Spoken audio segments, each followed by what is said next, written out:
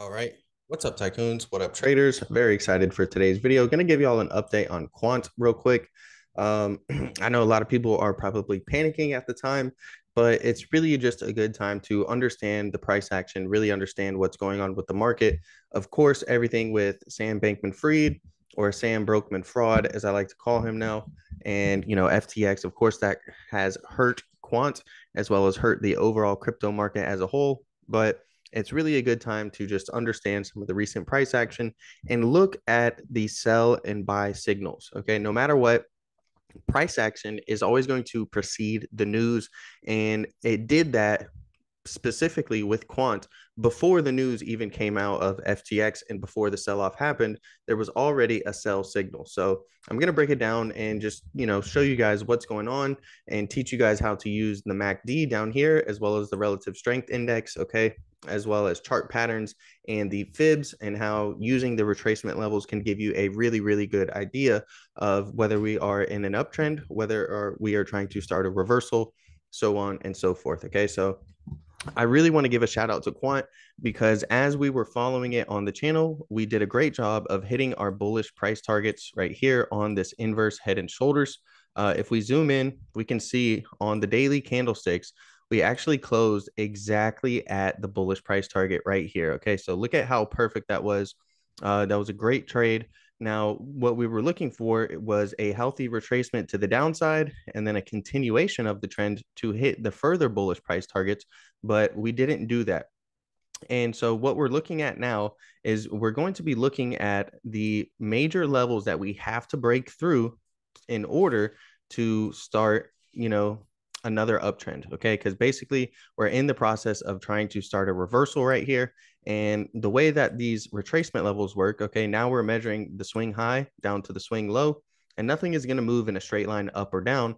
It's going to come down, then retrace, and then continue the downtrend possibly, as it did when we came up, retraced, and then continued the uptrend. Okay, so you do that by using this fib tool over here. And specifically, you want to look at the 61.8%. That's the golden ratio, the 50% level, and the 38.2. These are the three most common retracement levels. So if we do rally and get rejected in between these three levels, most likely we're going to continue a downtrend. But if we come up, all right, and then find support in these areas and break through, then that's when we can start another reversal and look to make a higher high. Okay. So yeah, so I just wanted to break that down.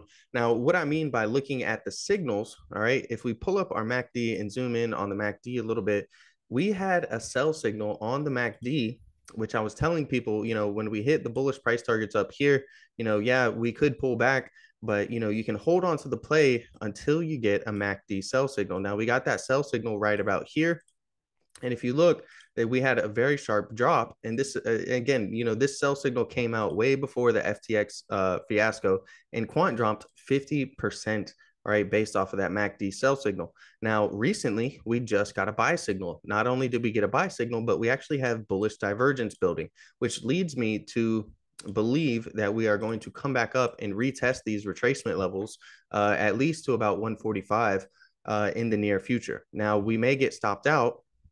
Okay, and we may not come up to those levels. And if we do, again, we could break through them, all right, and break the retracement pattern. All right, that would be lovely to see Quant not do this, but actually come up and do that. All right, but this is, again, understanding the price action, right? So that's what the whole purpose of this video is. And if you're learning anything so far, make sure to smash the like button and subscribe to the channel. But we'll go ahead and dive further. So not only that, but we have a little bit of a double bottom going on here, right? We have kind of a double bottom right here, and we could be forming a nice little W play. Okay. That would not surprise me if we get that. Again, we have the MACD buy signal. So the sell signal was when the blue line crossed below the orange line right here. And here we're seeing a buy signal. We're seeing the blue line cross above the orange line. Okay, so that's a buy signal. We're going to look to see if the blue line can continue momentum and continue trading far above the orange line. That's going to be very helpful and indicate, that there's more bullish activity to come.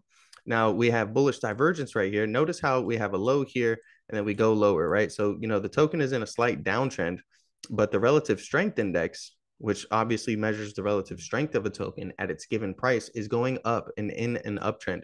So what we're seeing is the strength of the token is going up as the token is going slightly lower. This is a term known as bullish divergence. It indicates we may see some bullish activity in the future. So we started off with some bullish divergence, and then we got a MACD buy signal, and we have a double bottom on the chart, and we know that nothing goes in a straight line up or down, that most likely we're going to retrace to one of these three levels up here before ultimately making a decision on whether or not we're going to continue the downtrend down or reverse, okay, and try to start a new uptrend. All right, so that's it for today's video. Just wanted to break it down for you guys, and tell you guys not to panic. Pay attention to what's going on with the price action. Really try to understand some of the movement, and always remember that price action is going to precede the news. So sometimes you may see a bullish setup, you may get a couple buy signals, and then out of nowhere the token skyrockets because there's some rumor or there's some news that came out, some bullish news.